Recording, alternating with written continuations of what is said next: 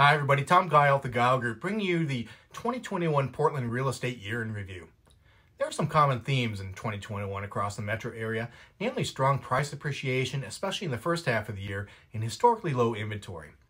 This table does a great job showing the differences of price appreciation, price trends, and other factors across the different submarkets. Overall, the average sales price in the metro area was $582,900 at the end of the year. This was down slightly from a high of $597,000 in June.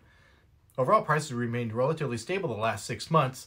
Listings were up 4.9% over 2020, but sales topped the prior year by 10.5%, which drove the inventory down 44% from the prior year. We actually reached a historic low of 0.6 months worth of inventory at the end of the year, something we just have not seen before. Taking a look at some of the submarkets across the metro area, Beaverton's average sales price at year-end was $519,000, an increase of 15%. While the overall price remained relatively stable after a large jump in the first half of the year, sales volume was relatively flat, with listings up only 1.3% and sales up 3.3%.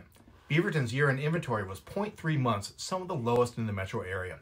Lake Oswego's prices started out strong, dipped in middle of the year, and then have been on the rise ever since. The median sales price at the end of the year was $930,000, with the average price topping $1.2 million. This represents a 21% increase, some of the strongest price appreciation we've seen in the metro area.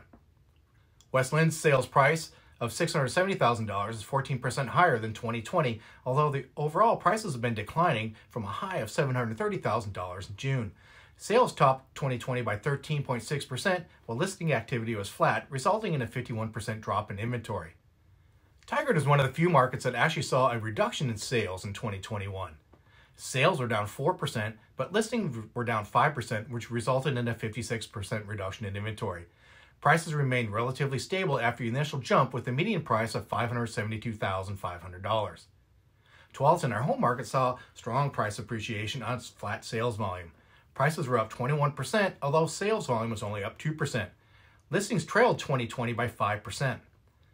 Southeast Portland saw price appreciation of 12% for the year, although the sales price has been stable since March after the initial jump.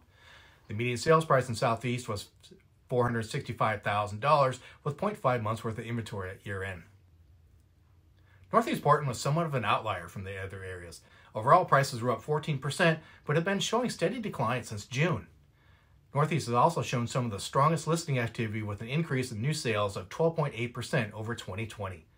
Sales activity has remained relatively strong, with sold homes topping 2020 by 18.3%. Have questions about the real estate market or maybe your home? Contact us on social media, send us an email at askgilegroup.com, or check out our YouTube channel. We'd love to hear from you.